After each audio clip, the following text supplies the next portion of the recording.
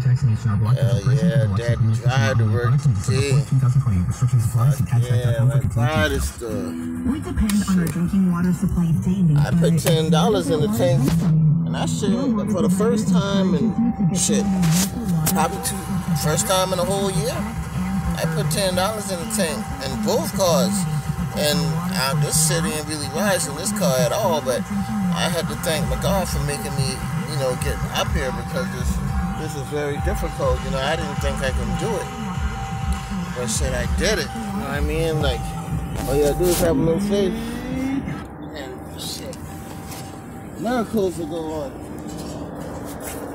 Yeah, I'm telling myself I need the car.